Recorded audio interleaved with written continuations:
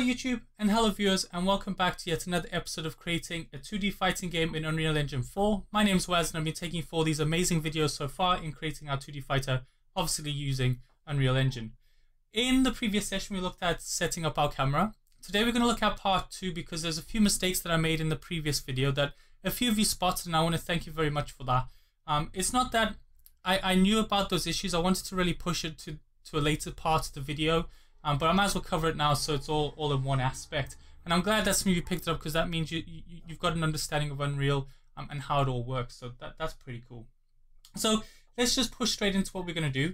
So what we got up to in our last session is that we got the camera to work when, for example, we started moving, the camera would move away. And then obviously in other segments, I'm unsure why it's not working with the other. I don't know why it just doesn't save properly for me. Okay, so we had the field of view.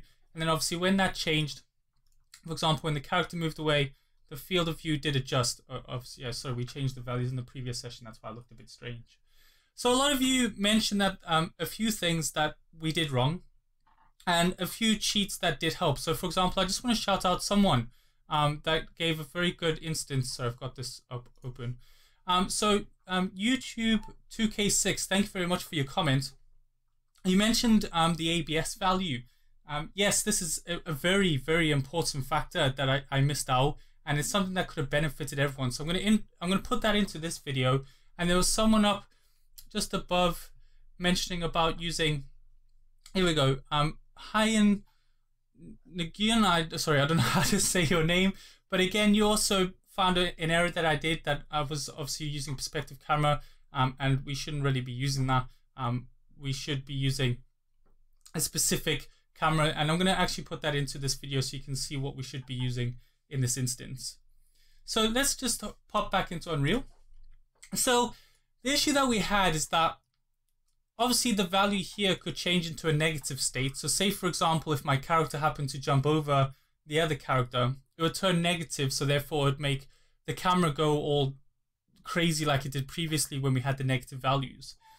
What we could do to stop this is that we could put values in so we can control what was happening with negative values. And this ABS property allows us to make sure that it's always positive. Now, if you ever get confused about some of these nodes that I use, I'll solely recommend you guys to please look at the documentation in Unreal. Just search what I'm doing and you'll find out exactly what that means and what that represents. It's not that difficult. Just type it into Google and trust me, you can get a lot of information from that. But the first thing we're going to do just to test is we're going to get the character to jump. And this is very easy. It's already pre-done for us, so we just have to throw some values into our player controller just to get our character to jump so we can test. So I'm just going to type in jump because there's already an event called jump. Obviously when you create the template, you already get one. If you don't have that, you have to set it up inside your project properties and assign that.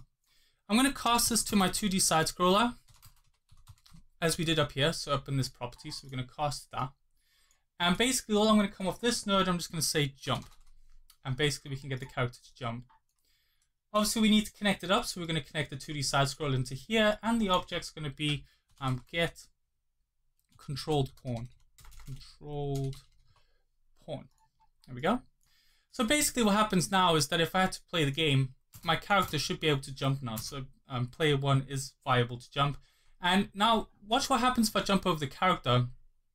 You can see that not much of the value will change, but once it starts happening between both of them, it starts to get a little bit messy and a little bit confusing. And also we clamped it, so obviously it's not going to change in value. So what we're going to do is we're going to put in the proper value so we make sure that nothing can go into a negative value or a negative state. So to do this is very simple. Off our controls for our field view, this one's fine. We don't really need to change this because this is pretty safe. It's pretty foolproof, this one. But it's this one that we need to change a little bit. So we're just going to move the clamp out. And all we need to add into that one is something very simple. It's not very difficult to put in this node. All we're going to do is off this value, we're going to say ABS. So an absolute float. So basically this is saying it'll always stay as a positive value. Always. It'll never change from that. So if we had to just print a string of this value, let's just take our clamp out. So we'll just disconnect that for now, and we'll plug that into our field of view. So we can see what's going to print out from this. So if we play, you can see currently it's set to 16. And if I go out, it goes into positive. If I go in, you can see it's starting to go negative. So if I had to jump over, technically that would now be negative if I didn't have absolute in. So it would go into a negative value. We can test this quite simply by taking this out. So we unplug that and we'll plug this in. And if we play that, you can see 16 as value. If I jump over, it's now a negative value, and you can see the camera's gone all crazy because now it's negative. Remember, it doesn't like a negative value. So we need to make sure that we have an absolute value where we can control it from.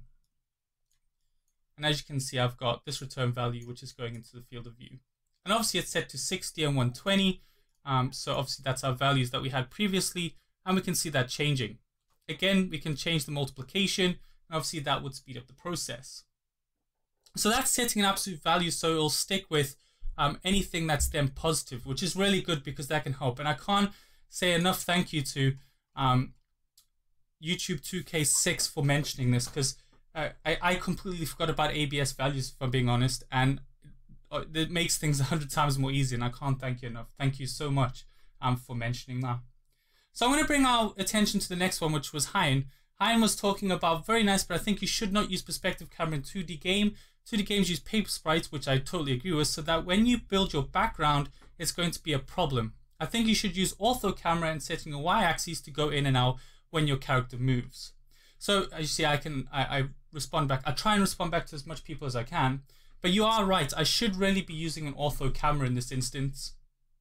So again, this is very simple. If we go back to the map and we click on the camera, we can see it's currently on perspective. So the projection mode is currently set to perspective view. We're going to change that to orthographic, and you'll notice that it looks completely different now. It doesn't look the same as if we had perspective. So you can see there's a difference in zoom and how it looks in orientation. But don't forget, orthographic is nice and flat, if I remember correctly.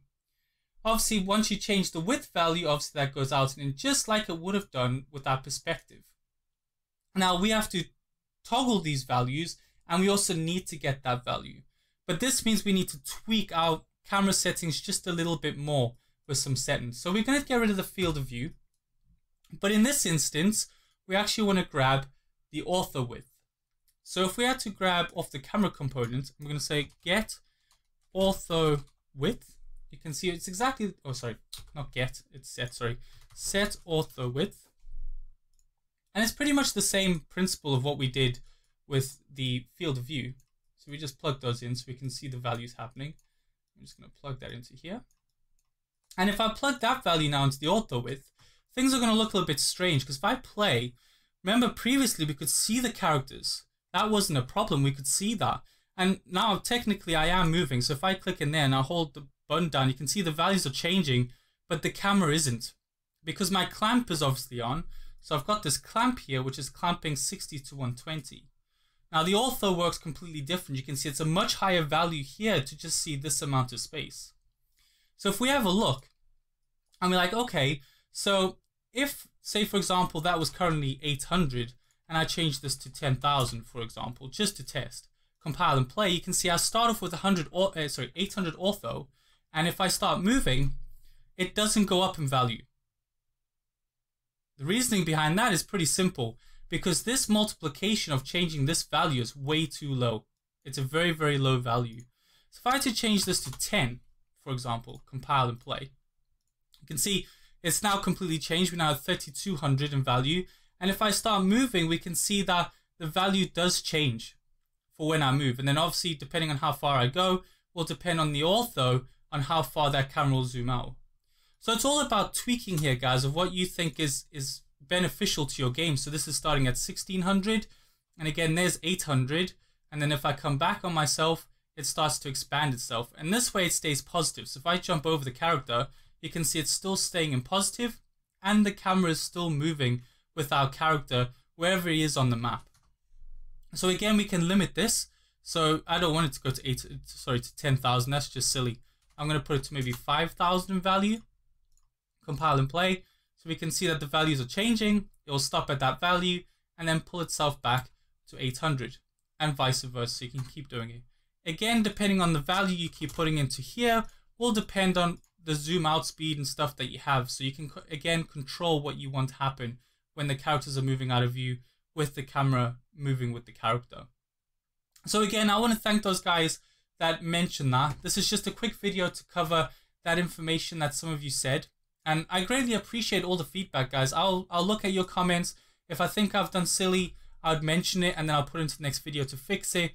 So if any of you have any other suggestions that will help the community, and if you think I've made a mistake somewhere along the line, please mention it. I take criticism very well, and I'm glad that people are observing mistakes and even informing me about my mistakes, because I'd fix that. So again, thank you very much, guys. I'm going to call that a session, a nice little quick one, nice 10-minute fix up on obviously setting up our cameras correctly. The next series we're going to look at would be, sorry, not next series, the next video is we're going to start setting up our second player, so he can start moving about. We're going to set the keys a little bit different for him, so that way you can get your friend to move with you, or you can just do it on your keyboard by yourself, and basically you can start making a little local multiplayer game between yourselves. Thank you very much for joining me. If you've really liked this video, don't forget to hit that like button. If you really enjoyed this video, don't forget to subscribe. And if you really enjoyed this video, don't forget to share this with your friends. And yeah, please, if you got any more questions, make sure you comment, and I'll try to answer as many as I can whilst I have a bit of spare time to reply back to your comments. Again, thank you very much, and I look forward to seeing you in the next session. Goodbye.